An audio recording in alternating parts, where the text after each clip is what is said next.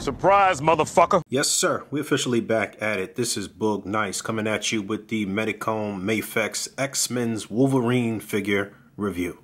Let's do it. This ain't for no scalper. You a scalper? Then fuck out shit. This one's for them real collectors. That's army building and posing figures. Marvel Legends, imports, mini matey, I'm fucking with them. Hype beast, we know about you. Stay buying figs, don't know about you. And a quick look at the artwork on the side of the box. You can see it says Wolverine. There's the X-Men logo, one picture of the figure. More the same on the opposite side. Another picture of the figure, Mafex number 96, the X logo. Let's get this bad boy open and see what's what. Alright, here we go. Medicom Mafex's 5th comic-based, or should I say comic-accurate offering from this particular imprint.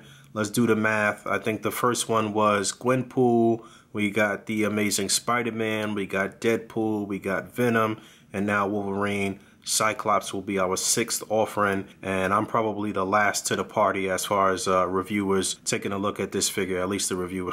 The reviewers that count, I guess, maybe except for Shartimus. I'm always before Shartimus with certain things. But so I just thought I'd give you my quick little take on this figure. I've been messing around with him for a few days before I decided to sit down and actually take a closer look at him with you guys. And I'm not going to hold you up. It's a really nice looking figure. The feel of it, the way it moves, it's a very good figure. Now, is it worth for Marvel Legends if you are plugged into the Japan trade and you get it directly from Japan, or maybe 5 if you get it domestically? I don't know. Let's see. Let's walk through this and see what's what. But beforehand, I was a little skeptical about certain things, and I do have some issues. There are some problems with the figure, but I don't think the cons outweigh the pros here. So let's look at his accessories. Straight out of the package, he comes with 2 fists attached with the claws retracted, and these look pretty good. You know, sometimes with Mafex, I'm not really happy with the gappage between the end of the hand and where the wrist starts, and this is really no different. I'm not really happy with the way that ball peg looks, but because the colors all match up here, it's not too bad. And there's a quick look at those wrist pegs. Typical Mafex wrist pegs. They are thin. You should be careful, they are delicate. He's also packed in with 2 hands that are open with the fingers slightly spread. You can get them to hold certain items depending on what that item might be, but I had no issue swapping these on and these look fine. And then he's packed in with the 2 fists with the claws extended, and this is where my first complaint comes in. I do think that these claws are just a tad bit too long. It's a bit exaggerated. Now, we have seen artwork in the past where Wolverine's claws have been very long and exaggerated like this, but I would have preferred if they didn't really go that route with this particular figure. I mean, if you take these off and you just look at the length of his arm and the length of these claws, where's that even coming from? Where's all that coming from? And I can remember back in the day when I was a kid, people making that comment about Wolverine's claws and some of the artwork that we saw back in the 90s and stuff like that. But the actual look of them and the feel is pretty cool. They are sturdy. They are probably better than any Legends claws we've received so far, except maybe the X-Force version. But, you know, I do like the finish on them. I like the paint. They look good, but I do think they are a bit too long. And before I move on, it should be noted that complaint number 2 does come in the form of a QC issue with the arm. I think this is across the board, but this does pop off pretty easily here, and this does disconnect. So, you know, I would rather it be this situation than a break, but for $80, $90, $100 is still unacceptable. Now, it does reattach with no issue, and you still do get the full posability out of the arm. It's not a huge deal, but it's not something that I'd like to see. Just taking a close look at this head sculpt before I swap on the additional head sculpts he's packed in with. You can see a very small little nick right there, almost in the center of the head here. So, you know, that's probably unique to my version. I've seen some people complaining about the mask, but I do like the look of this. Again, I'm not sure which artist they may have been trying to model this figure after, but it does look very 90s-esque. I do like the look of it. It looks pretty good to me. The face looks good. Maybe they could have put a little stubble or something on the chin, but it's a decent looking head sculpt. I'm not mad at this. And there's a look at that neck peg, which looks like the typical Mafex neck peg they've been using with these comic-based characters. It's got a little curvature there so you can, you know, get a little more range out of the head and neck. And then he's packed in with an additional head sculpt where he's showing his teeth. The teeth are kind of gritted and he looks angry. And this one looks good too. I'm not mad at this one either. I don't see any, well, I do see a little nick right here in the front. But otherwise than that, I think this looks good too. And then finally, he's packed in with this cowl, which I think looks really good as well. And an unmasked head, so let's get that on. Obviously, you can place this like so.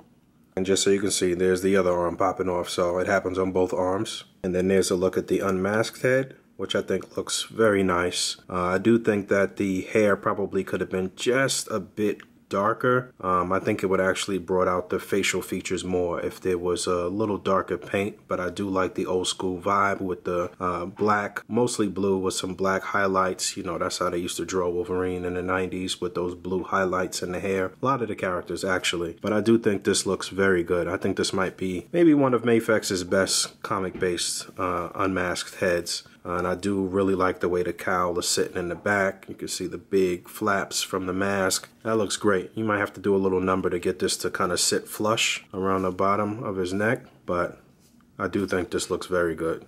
Good job on this. Just taking a closer look at the deco and the paint. I wasn't really a fan of this sort of shade of blue. You know, it looks metallic in certain places and the paint looks marbleized in certain places too. But it does look real good in hand, and I'm sure it'll show up really nice on pictures. Well, I know this because I've seen some pictures already. I would have liked a different shade of blue. And I still feel that way. But overall, the paint work here is pretty good. Nice job. I don't see too many paint imperfections. I like the shade in here, bringing out the definition in the muscles, and you know, they put hair on his arms and that looks great. This is a very good looking figure. I can't lie to you.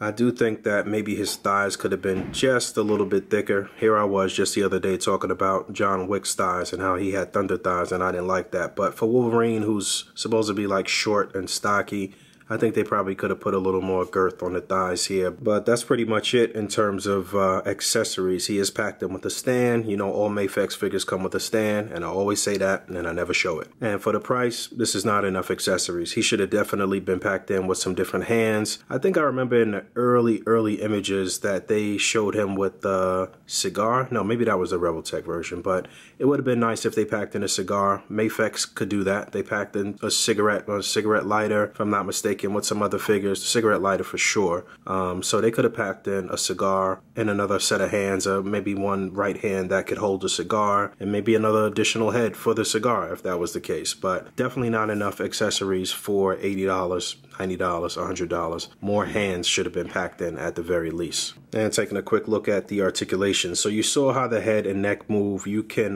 pop this head off and kind of rotate that neck peg around how you see fit for a better range. He does get a good range of motion up and down. The head and neck move independently, so it is a very good range, left to right, swivel, pivot, all of that good stuff. No problem with the head and neck. With the cowl on or off, no issues there.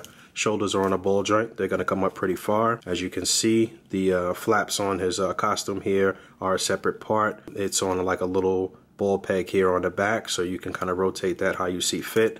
This butterfly joint is pretty nice. You know, it moves up and down, left and right. You get the full range of motion there on the shoulders, so that's great. The upper torso can move, as does the lower torso, so you can get a really good ab crunch forward and back. I'm sure if you like push that to the limit, it'll pop out. The belt is a separate part. The X on the belt, that's great, but you can turn them at the waist as well. I guess you can call that a T-joint at the pelvis. Sort of like the old drop-down method from S.H.F, I guess, but probably a better range of motion. So the legs do come up pretty far. You can see that barbell joint inside there in the pelvis area, so you can actually get rotation at the upper thigh. You do get a nice double jointed knee. I kind of do wish there was rotation at the boot. It's not really necessary, but just for that little added bit of articulation, that would have been cool. You get a hinge, you get a nice deep pivot on the foot. There's a toe joint as well. I just skipped over the rest of the arms, but there's a double jointed elbow, swivel at the upper bicep, swivel and a hinge on the wrist. So really nice range of motion on this guy. He does move around really nicely. Alright, let's do some comparisons. On the left, we have the Tiger Stripe Wolverine from the Love Triangle 3-pack, and on the right, we have the Apocalypse Build-A-Figure Wave Wolverine. So you can see how the yellows on all three of these differ. You can see the height difference, where the Mafex Wolverine is just a tad bit taller than the other two. You can see the differences in the mask. I do think that I would have preferred Mafex to be just a bit shorter, kind of in step with Marvel Legends, but Mafex is traditionally a little larger scale than Marvel Legends, I think, so I guess it kind of works for Mafex's world that they're building. We'll see when I break out the other Mafex figures. But listen, the Legends version of Wolverine still holds up as a very solid figure next to the Mafex figure. And taking a look at those claws side by side, so again, you can see how exaggerated the Mafex claws are. Again, they obviously look much better than the Legends version, but I do think there could have been some compromise here. You know, it could have been just a little bit longer than the Legends version, being as though the Mafex version is taller anyway. And then there's a look at the Apocalypse Build-A-Figure Wave version. You know, those claws differ as far as the color from the box set version. Just a little bit. Again, Legends hasn't really nailed it yet, except with the X-Force version. Maybe I should break him out real quick. But before I do that, here's the first appearance Wolverine that came in the box set with the Hulk. And you can see that the deco between these two are kind of similar as far as the colors, the blue, the yellow. You know, obviously they got the black stripes on the first appearance one here. But that's how those stack up. There you go, there's a look at those two side by side. So again, Legends really did a great job with these particular claws. I know some people don't really like the stylized look, but you know, Wolverine has had a lot of different looks in the comic, depending on who was drawing them. And this is definitely a look that his claws have had in the comics. And again, you can see the difference in the length and the color. And then here's a little comparison line to line. So on the far left is the Yamaguchi Revoltech Wolverine, and then the Marvel Legends Wolverine, and then we have Mafex, and then on the far right is the Mezco Wolverine. So the Marvel Legends, Mafex, and Mezco are all tiger stripe, I guess. The Revoltech version is more of like the Astonishing X-Men version, but those are Wolverines line to line. We don't have a Wolverine from S.H.Figuarts to do a comparison, but Mafex is looking very good, and Legends is still holding its own. And this Mezco Wolverine I've fallen out of love with. It's not really that great of a figure in my opinion. Here's one more claw comparison. So this is the Mezco claws here on the left in comparison with Mafex. See the length there, how that works, and the color on the gloves and everything. And then Mafex here, Yamaguchi. So another long exaggerated claw here. We expected that with the Yamaguchi version though. It's supposed to be a little ridiculous. And you can even see the shape is different. And finally, there he is stacked up with other Mafex figures from their comic-based line, and this world is starting to come together nicely, starting to look good. I do think now that I have him stacked up with Spider-Man and Deadpool here that Mafex probably still could have made him a tad bit shorter. He could have been about the height of the Legend size now that I see him next to Spidey and Deadpool. And a couple head swaps so you can see him. This is the Mezco Sculptor Shelf head here. Doesn't look that great, looks a little small, and it's not really sitting up there right. I guess you could try to finesse it, put a little wax on that ball peg and get the head to sit up just a little bit more. And there's the Ultimate Rider's head, which is a little larger. It looks a little better proportioned with the body, but it doesn't look that good. The aesthetic is not really the same with the Legends heads. This was another custom here. I think this was from my man S13, if I'm not mistaken. Oh no, maybe this was from my man Dr. Wolverine. I'm not sure. If you're watching and this is yours, please claim it. But you know, sort of in the style of that 90s sort of look with the blue highlights and the black. And proportionately, it looks okay. Another Legends look. I'm not really liking the way any of the Legends ones look. Well, here's another Legends. This is old Toy Biz version though. If it actually sat on there better, it would be okay. But the peg hole here is not large enough to kind of slip onto this little ball peg. All of the other heads, you know, the hole at the bottom of the head was large enough to just kind of fit it over the entire neck piece, but this one is not really working. If it sat all the way down on there, this one actually might look okay. So if you have this and you want to Dremel it, that might be another option. And this is the other Sculptor Shelf head. This is the Old Man Logan version, which looks okay. Again, it's just, you know, sitting a little low on the neck. But if you wanted to have Old Man Logan reminiscent, putting on his old costume, then I guess you could. And a little blast from the past here. This is the old Figma Hulk, just so you can see the height. I got it crunched over a little bit too. So there's that. And then here is the Figuarts version. I think I like this height difference better. I didn't realize how much taller the Figuarts Hulk is than the Figma. It's not like super taller, but he's bigger. I like that scale better, so just kind of something to look to the future for. I'm sure at some point Mafex will get around to doing a comic-based Hulk.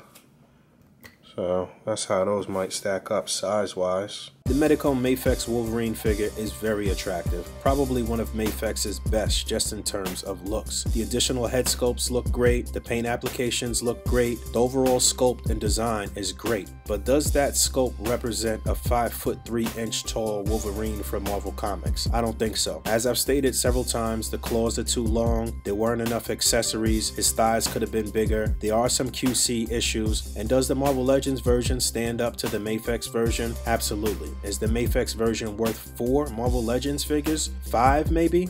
I don't think so. I wouldn't trade in my top 5 Marvel Legends Wolverine figures for one Mafex figure, but I do understand anybody who still wants to purchase this figure because it's very attractive. The hard truth though is that if you purchase this figure, it's pretty much just a flex. It's not absolutely necessary because they didn't nail it, and the $20 Marvel Legends figure is still just as good. If Marvel Legends can consistently nail the claws on their Wolverine figure, it will be hard to beat as the definitive Wolverine. The Mafex version is not the definitive Wolverine just yet. Now, I will be taking a bunch of pictures with this guy. If you know me, you know I'm all about the aesthetics, so I won't be posing them alongside my Marvel Legends. I'll keep my Legends with my Legends. I will be putting them and pairing them up with more import figures, and that'll pretty much be it. I don't think I'm going to get more playability out of the Mafex version than I will the Marvel Legends version, and that's just what it is. Alright, thanks for hanging out. As always, rate, comment, and subscribe, and until next time,